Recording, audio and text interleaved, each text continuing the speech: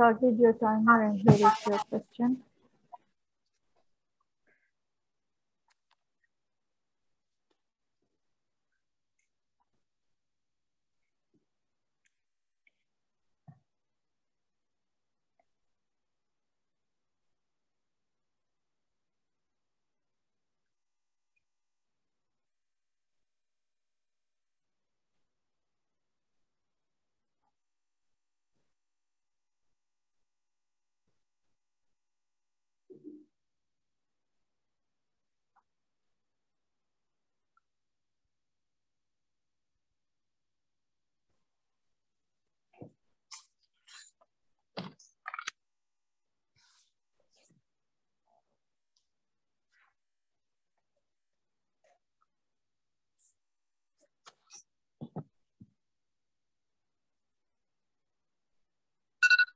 Right, so if you have read and understood considering its surgical pathology patient, kindly tell me what are your differential diagnoses for this patient? My differentials is the patient develops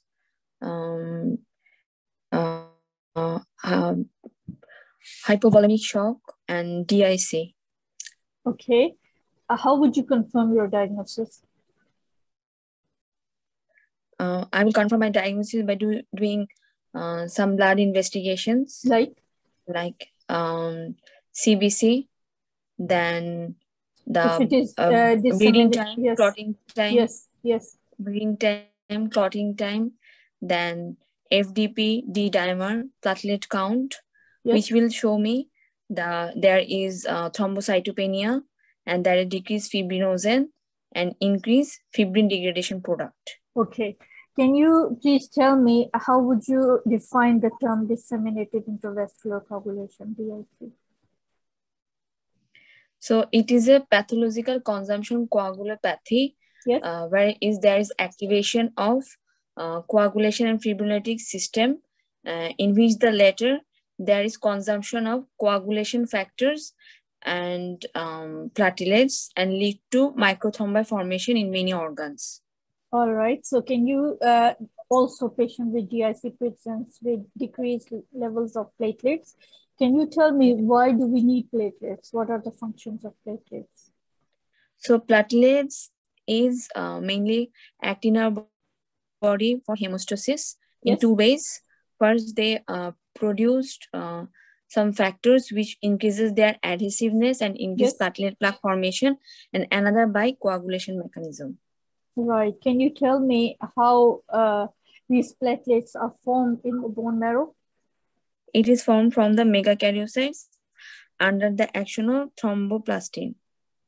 Okay. This patient has lost blood as well because of the fractures. How would you know how much blood to transfuse?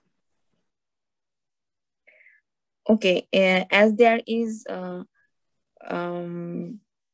ulnar fractures and ribs fractures, so it will be in case of ulnar fractures there is chances of loss of 1 to 2 liter.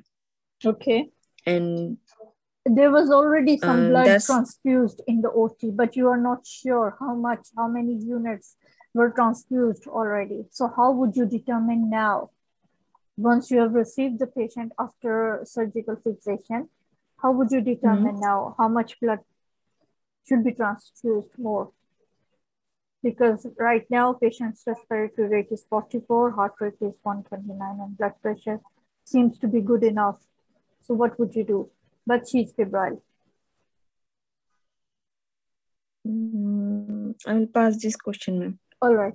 Okay. Can you please tell me how, how this coagulopathy occurs,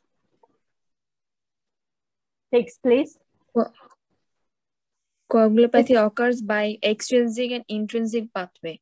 All right. Okay. Because you said DIC is a coagulopathic state. So, yes. Right, both intrinsic and extrinsic pathway. How can you explain? Yes. So intrinsic pathway is activated by the vessel injury. Yes, continue, please. Your voice disappeared. Activated by the tissue thromboplastin, which is released by damaged cells. Okay, my internet has gone. All right, can you please tell me what are the tests that you can do to confirm if it is acting on intrinsic pathway or extrinsic pathway? So in case of extrinsic pathway, we will do the prothrombin test. In case of intrinsic, we will do the activated partial thromboplastin type. All right, okay. Can you tell me, how would you know which blood product to give to this patient and would be better? Or what are the options of blood products that you can transfuse to this patient instead of giving whole blood?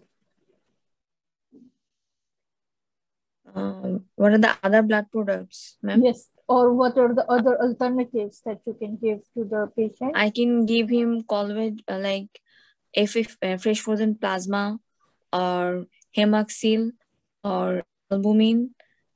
These will also packed cell volume, like in the ratio of RBC, if in the 1:1:1.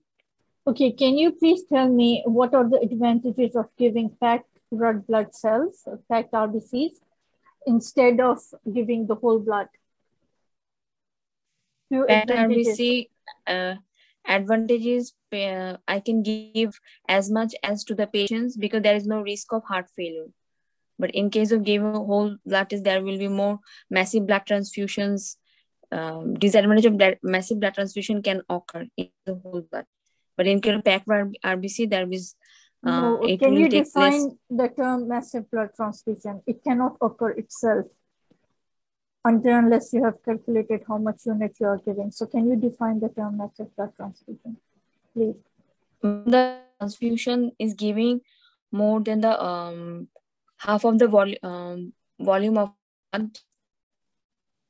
All right, you'll tell me this later. Can you please tell me? Okay. Can you please tell me, once you are thinking of transfusing a blood or blood product, what are the things that you should keep in your mind? I will keep about the ABO. Yes. Typing. Group cross-matching. Group cross-matching. Yes. Cross-matching. Group cross-matching and ABO typing. Okay. What is more important? Which antigen in cross-matching is more important? In group cross-matching, where we have to do the donor's RBC check with the recipient serum, so that any presence of recipient antibody can cause the destruction of the donor's RBC. Okay. Can you please tell me how this healing will take place? You've already fixed the fracture surgically. Can you tell me the stages of healing, bone healing? There are 4 stages: hematoma formations and the fracture site. Then after 3 to 4 weeks, it will take the fibrocartilaginous. And after the 3 to 4 weeks, there is bony callus formations. And after that, there will be remodeling, which is causes extramaterial of bony callus. All right. Can you please tell me what will be the effect of prolonged immobility on the bone, because patient has been immobilized with the plaster? So how would the bone react? Increase the risk of osteoporosis and bone density. All right. How would that affect this fracture? How would that affect on the levels of calcium? It will cause any effect of calcium because it occurs due to prolonged immobility. Good.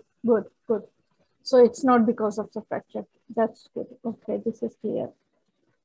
What are the options for fracture fixations that might have been offered to this patient? Hello? Yes.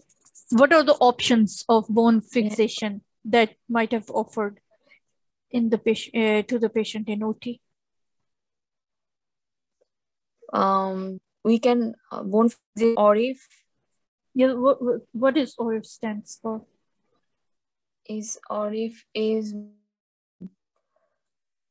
in the medullary nail. I forgot, ma'am. You tell me next time. That's it.